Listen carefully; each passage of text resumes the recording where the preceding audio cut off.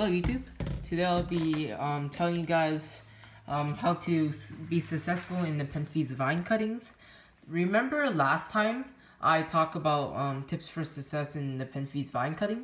I made a video on that, and I have exactly the pair of plants I did in that video until this video, and they done a lot.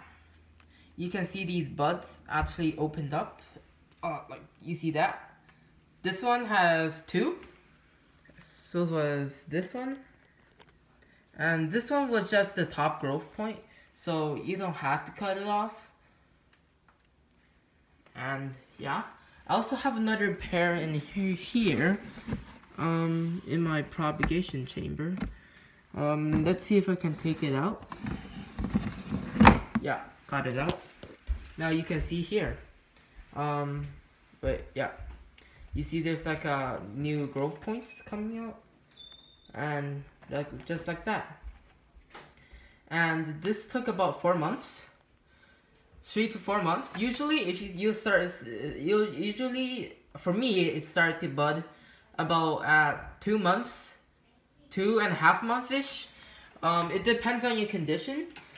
For me, my cutting successful rate for Drosera and Nepenthes is usually quite fast because I have high humidity with like powered by this humidifier.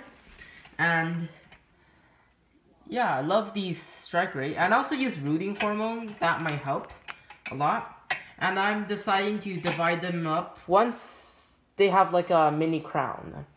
So that's still some time, probably about 2 more months, and I'll get some little Nepenthes plant.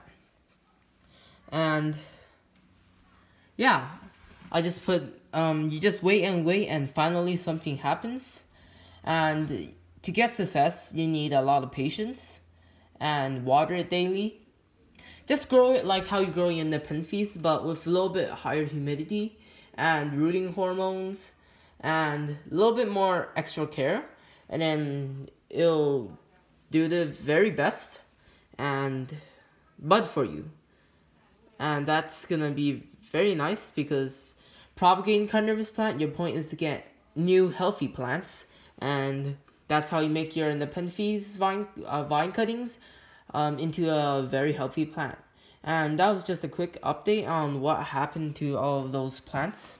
I also did another vine cutting right in here as well, and they are slowly starting to do something.